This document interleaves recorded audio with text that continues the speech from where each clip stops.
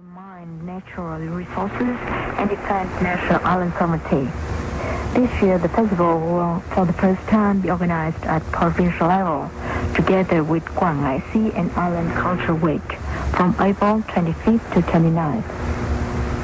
Vietnam took the lead in Southeast Asia Freestyle and Classical Wrestling Championship, a pre-SEA Games event, which took place in Myanmar.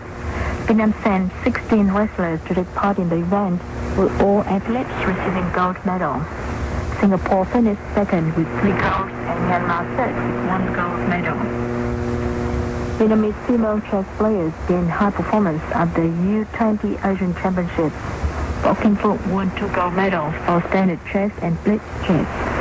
The U20 Asian Championship held in the United Arab Emirates, with 60 nations taking part, and thus a review of the top culture and sports event of the week.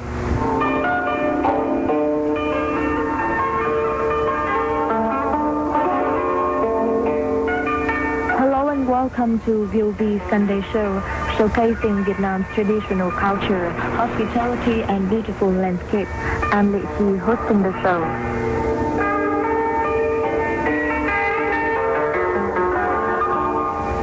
Digital technology has created revolutions in portraiture. People can take digital cameras anywhere to capture the special moments in their lives.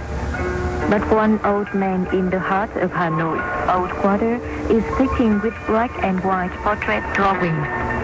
He is 75-year-old artist Nguyễn Bảo Nguyên, whose talented hands and passion infuses soul into his portrait drawings. On this week's Sunday show, we'll tell you about his passion with this art. Bảo Nguyên says passion and faith are the 2 words that best explain why he has stuck